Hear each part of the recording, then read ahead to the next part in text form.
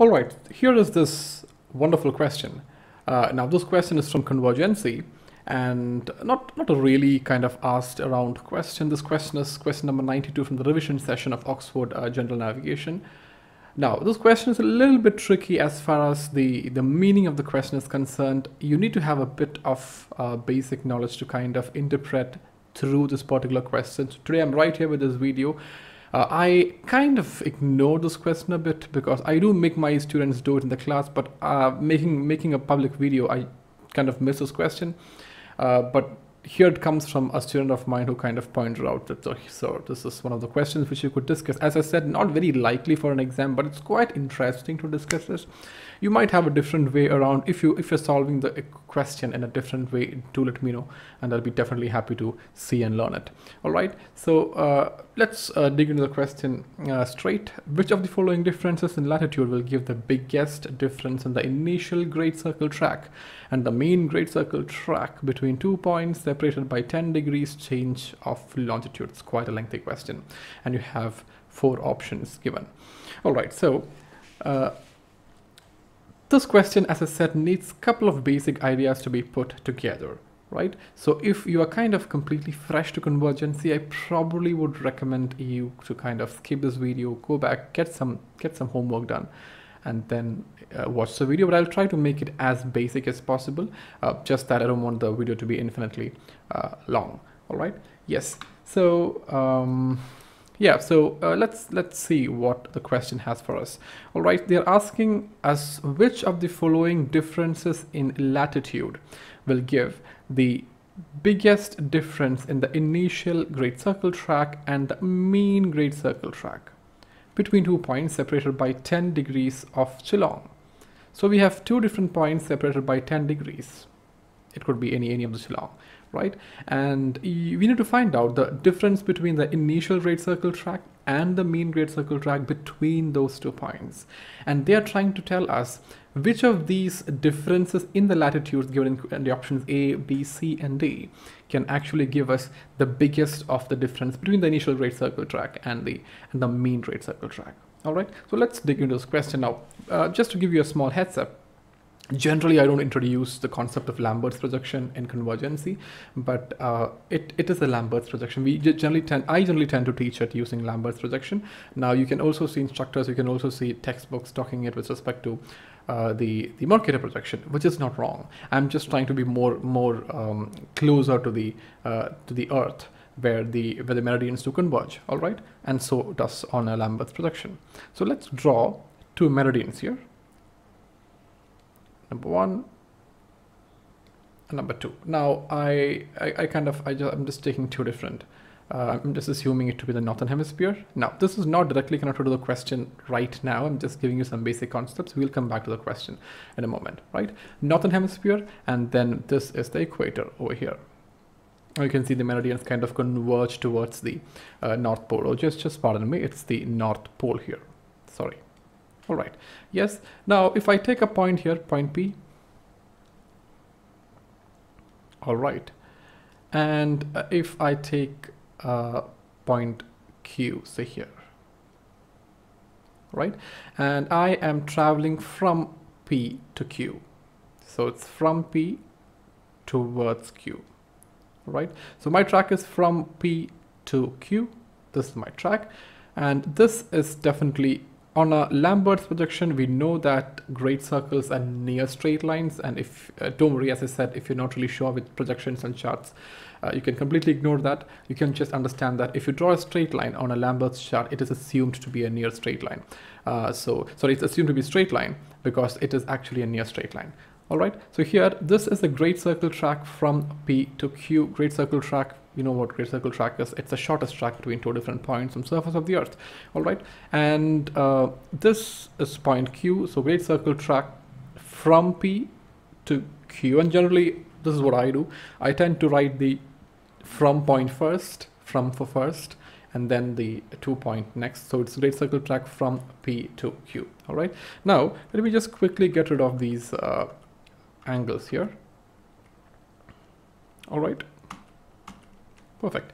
Now let me draw the RHUMB line track, and we know that RHUMB line track on a Lambert's projection kind of curves towards the equator, convex to the equator and concave to the poles, the nearest pole. All right, so let's draw the great circle track all the way up here. This is the great circle track from P to Q. All right, now we know that a rhumb line track from P to Q is convex to equator and concave to the nearer pole. All right, so it's going to kind of bulge towards the equator. Perfect. This is because we have taken a Lambert's projection. Mercator projection, it's just the opposite. All right, so here, this is the rhumb line track, and this is the great circle track. Perfect.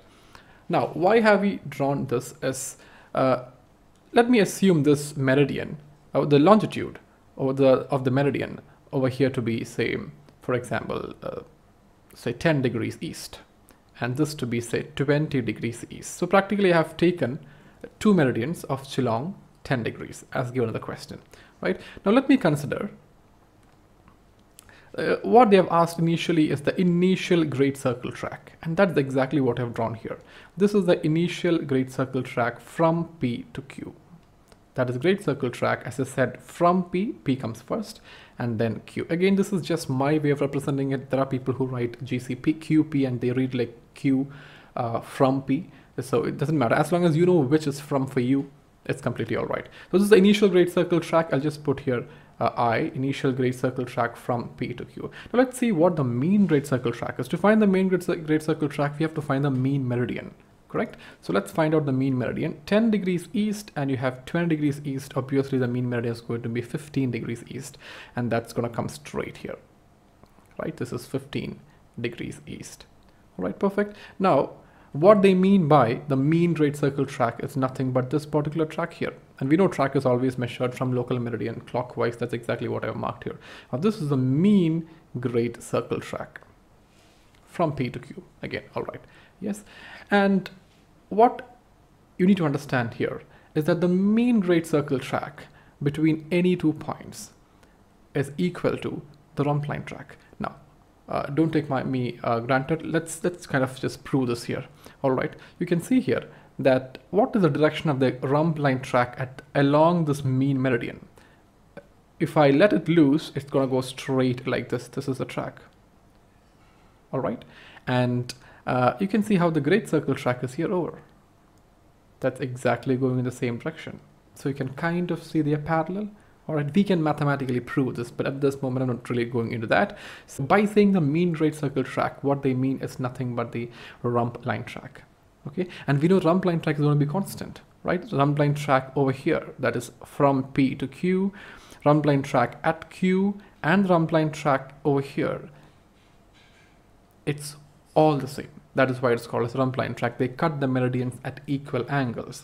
All right, so by saying the biggest difference in initial great circle track and mean great circle track, what they mean is the biggest difference in initial great circle track and the rhumb line track. Now this, once you get this idea, now the question is very, very simple. Now let's do this step by step all the way. Let me just quickly take this particular statement just to make it a bit easier and kind of paste it here.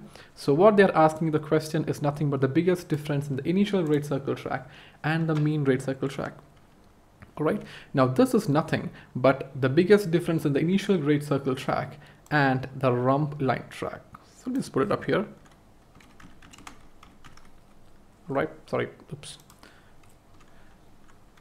Rhumb line track, right? Now, what is the difference between great circle track and a rhumb line track? Now let's bring this back here. As I said, even though we are referring to rhumb line track here, because we are referring to the great circle track here, if I know what the rhumb line track over here at the mid meridian is, that's exactly going to be the same value here because it's a rhumb line track. It doesn't change the track value. All right, and basically what we are trying to find out is the difference between the initial great circle track, which is here, and the rhumb line track, which is here. And we know that the difference between great circle track and rhumb line track at a particular point, remember that line, at a particular point, is what we call as the conversion angle, right? So what they are kind of asking here is nothing but the biggest difference in initial great circle track. So difference in initial great circle track and the rhumb line track is nothing but conversion angle. So they're kind of asking here nothing but the biggest conversion angle. out of the 4 options, which of them have the biggest conversion angle if you tend to draw a great circle track and RHUMB line track between any 2 points along those latitudes. All right, so the biggest conversion angle is nothing, but what is conversion angle? Now, conversion angle, as it says, it is used to convert a great circle RHUMB line and RHUMB line to great circle at a particular point, right? And we know that conversion angle is nothing but half of convergency. All right, perfect. Now let's come to the equation for convergency. So you know where I'm going now, right? Let's dig into the equation of convergency here. So we know that, let me put this equation straight here. Now, just like the previous video which I've done on departure, this is one of those equations which you really have to be a bit careful, especially if you're in the preliminary stages, because departure and convergency, they are very, very consecutive chapters, and the structure of departure equation and the convergency equation is pretty much similar with some major differences. You need to pick up the major differences. Number one, in case of departure, we have the Chilong in minutes, all right? And in case of convergency, it is Chilong again, which is change in longitude, but this time it is in degrees because it has nothing to do with distance, and departure has to do with distance. That is why we have this minute and nautical mile relationship. Here it's on degrees because it's angle.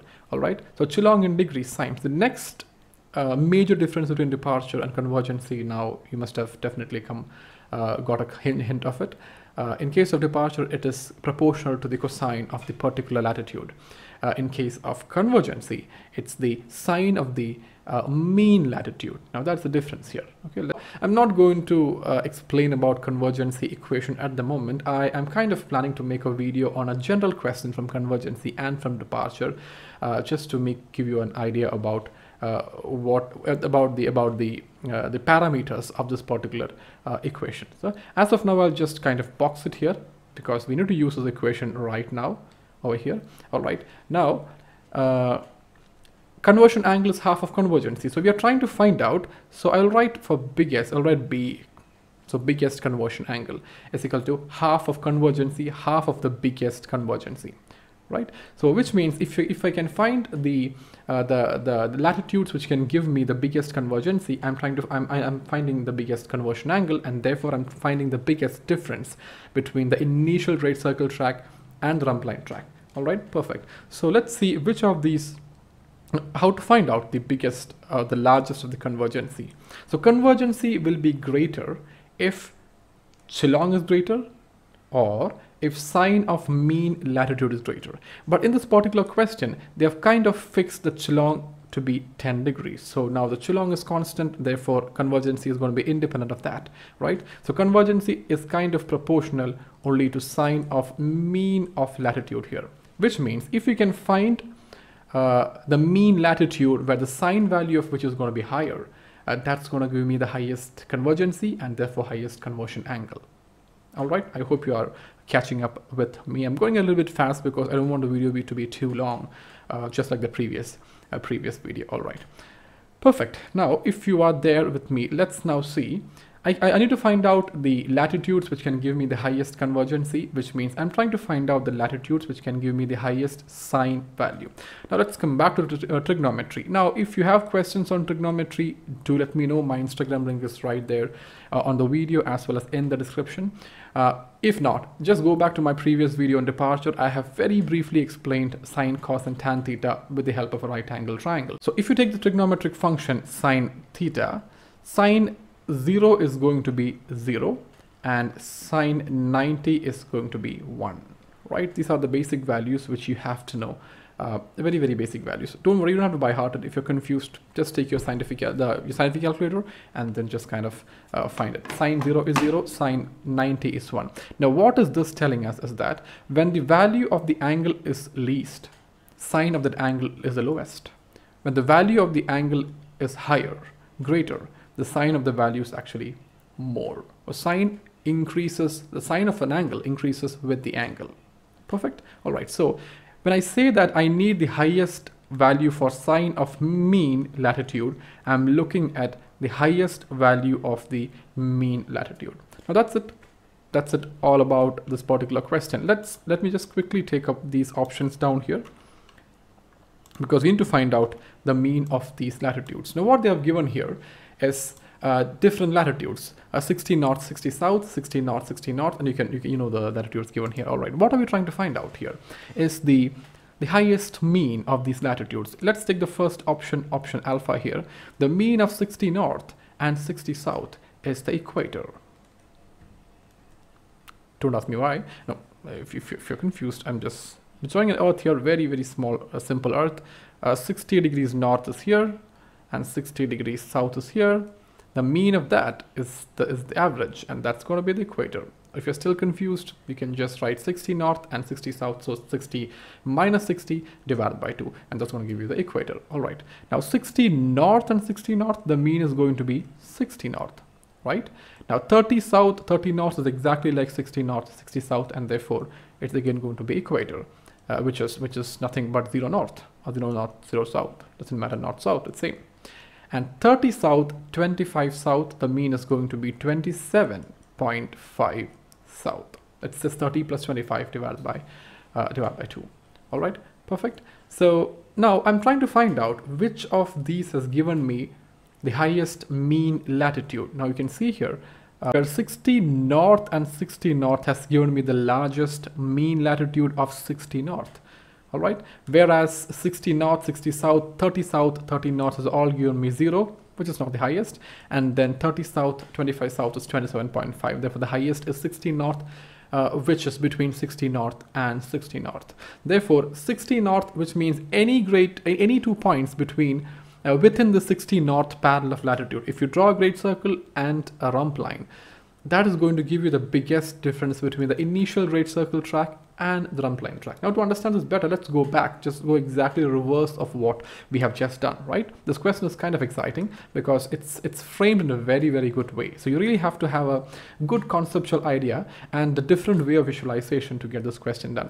All right, so perfect. So here we have 60 north giving us the largest mean latitude. Now, what does largest mean latitude mean? Largest, the greatest value for sine of mean latitude.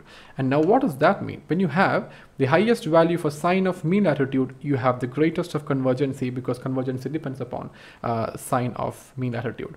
Now once you have found out the largest convergency, half of that is going to give you the biggest of the conversion angle, right? And biggest of the conversion angle is what they have indirectly asked you in the question as the biggest difference in the initial great circle track and the RHUMB line track. In the question, they have just modified it again further by asking you, by putting RHUMB line track as a mean great circle track.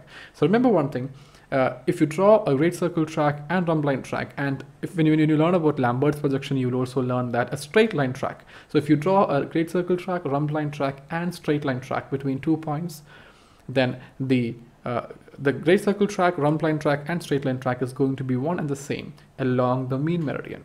All right, that is why we say mean great circle track is nothing but RHUMB line track. So you can see how they have framed the question up. They have just asked you which of these latitude is going to give you the largest of the conversion angles. All right, perfect. I hope you understood this question. As I said, this question is quite interesting. Pretty much interesting to teach, because whenever I've put this question up to my students, they kind of get a bit confused and horrified because it's such a long statement. The only values in the question is 10 degrees too long, and they have some series of lat longs. Perfect. As I said, this is from the Oxford revision question papers, not really seen in the exams as such, but it's definitely good to learn. All right, thanks a lot for the suggestion, because I kind of pick up questions from what you suggest me. All right, go through this question. If you have questions, definitely DM me. I have my Instagram link for you right down here, as well as it will appear on the video down here. All right, if you're completely happy with this particular question, I'm definitely glad. And do check out my other videos as well. I've kind of tried to explain some of the simpler concepts as much as possible within the limited time frame. All right, I'll see you with yet another beautiful question. Keep learning, and see you in the next video. Bye-bye.